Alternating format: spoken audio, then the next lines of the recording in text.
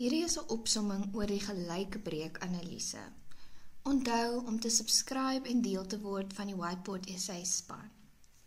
Nou, gelykbreek beteken wanneer maak ek 'n wins?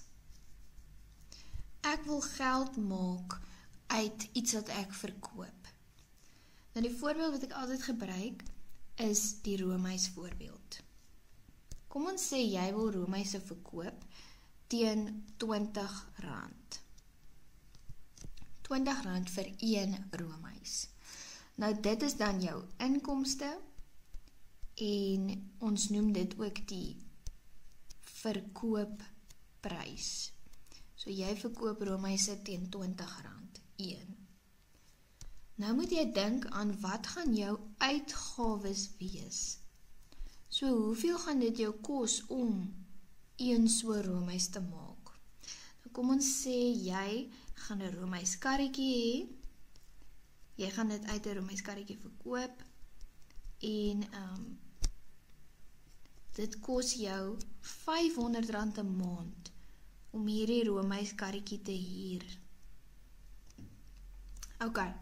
Ons noem dit 'n vaste uitgawe want dit gaan nooit verander nie. Dit is altyd dieselfde. Nou moet jy dink, hoeveel gaan dit jou kos om hierdie koun te koop? Dit kos R5, sê ons nou maar, vir 1 koun. En die roomys, met die cherrytjie daarbo, dit gaan R10 kos om 1 roomys vol te maak. So saam kos hierdie R15 om 1 roomys te maak, en jy gaan dit vir R20 verkoop.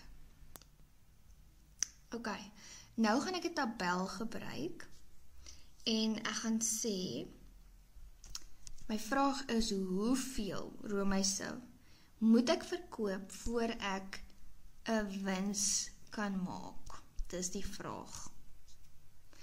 Alright, nou gaan ek hier heel bo insit, gaan hier sit uitgawes en inkomste, en ek gaan hier heel bo insit hoeveelheid. Right. Kom ons sê, ek raai nou maar net, ek verkoop 1 roomys. OK.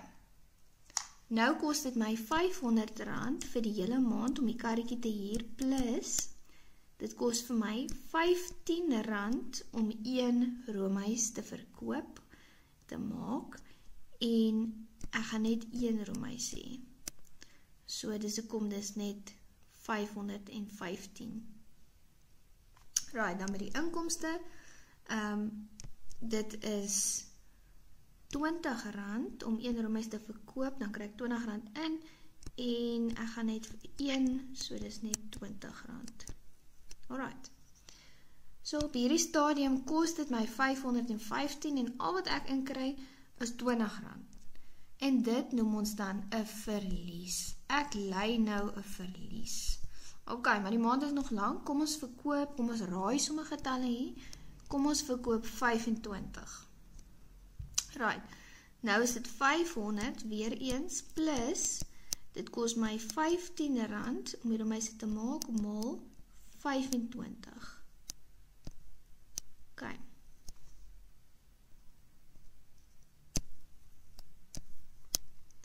En dit gee vir ons 875. Right. Dan as ek 25 roomyse verkoop en ek kry R20 in vir almal van hulle, dan kry ek R500 in. OK.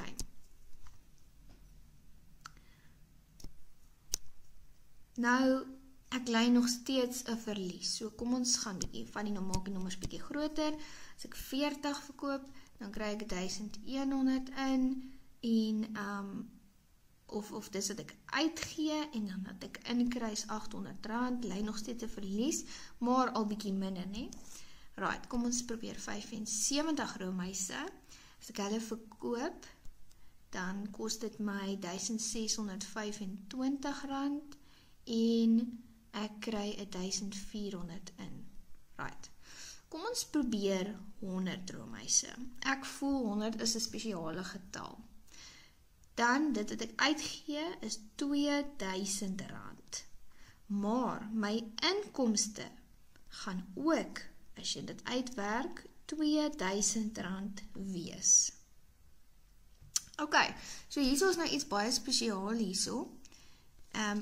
Die punt waar die inkomste en die uitgawes gelyk is, dit is my gelykbreekpunt. So dis waar ons sê, ek breek gelyk. Ek moet 100 roomhuise verkoop. Alright. Voor ek 'n wins kan maak. So enige iets meer as 100 roomhuise gaan wins wees. Kom ons vat byvoorbeeld 150 roomhuise. Right. Dit kos my 2750 om hulle te maak en as ek dit verkoop kry ek R3000 in. So hier, van hier af is my inkomste meer, baie meer as my uitgawes. Right, dan maak ek 'n wins.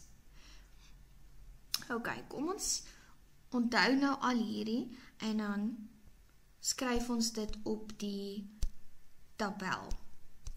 In 'n grafiek. So in die grafiek het ek nou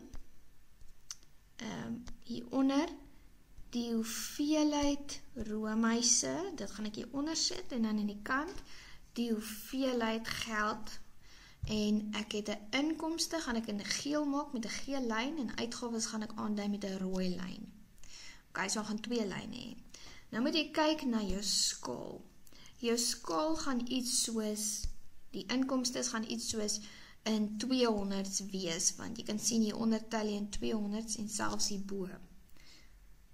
Ok, dan jou hoeveelheid roomhuise, my skaal gaan miskien, ek kan 10 probeer, dit sal goed wees. Ok, so ek gaan nou hieronder die hoeveelheid roomhuise 10, 20, 30, 40, 50, 60, kom ons doen 50, 60, 70, 80, 90, 100, 10, 20, 30, 40, 50, 150. Ek vul nou maar net 'n paar in en dan begin ons by 0, hierdie kant 200, 400, 600, 800, 1000 en 200, 400, 600, 800, 2000. Ok. Right, nou kom ons kyk eerstens vir die inkomste. Dit gaan die geel lyn wees. Kom ek gaan kyk vir 'n punt daarso. My inkomste as ek 1 verkoop is R20. So vir nou kyk ek net na die heel eerste hoeveelheid ry en die volgende ry die inkomste 1. Ok. So by 1 is dit 20. 1 roomhuis kry ek R20, maar dis bietjie klein hier. So as ek 0 roomhuise verkoop, dan maak ek R0. So dis hoekom hy begin daar by 0. Dan kyk ek vir 'n volgende punt, kom ons sê 40, dan is dit 800. Ok, so 40 roomhuise, dan kry ek R800 in, so dis omtrent daar, en die 800 gaan omtrent daar wees. Nou die punt waar dit dan by mekaar kom is daar.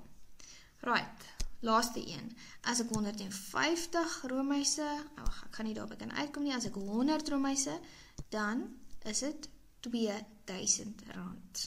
Kry R2000 in, so daar is die 100 en die 2000 daai kant. Okay. Waar hulle by mekaar kom is daar so omtrent. Alright. Nou gaan ek 'n reguit lyn trek. Daar gaan hy en hy gaan net, ek kan hom baie lank trek, hy gaan daar net aan. Nou die uitgawes gaan ek dieselfde doen. As ek begin met 0 roomhuise, okay? Ons wil nou hiervoor eers 'n 0 maak. As ek 'n 0 roomhuise hierso het, hoeveel rand kos dit my? Dit kos my daai R500 om die karretjie te huur, nog steeds. So 0 roomhuise en 500. So dit sal daar so wees.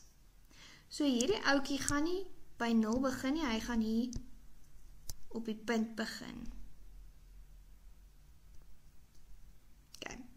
En dan gaan ek nog 'n punt kry, kom ons sê by 100 is die punt 2000.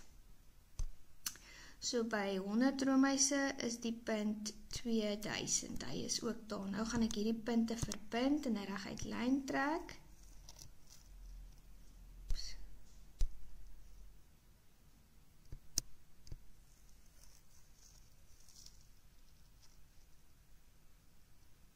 Okay, net so. Right, nou lees ons af wat gaan aan op hierdie grafiek. By die punt 100, 2000. Daai groen punt noem ek my gelykbreekpunt. Ons weet dit nou al, dis waar ek gelykbreek. Right, alles voor dit was my uitgawes meer. Sien jy die rooi lyn het bo gelê? So die uitgawes was meer, so hierso het ek 'n verlies gemaak. Alles voor dit. Alles na dit was die geel lyn bo, so hierso het ek 'n wins gemaak. Right, so ek moet 100 roomhuise verkoop, voor ek 'n wins kan maak. Okay.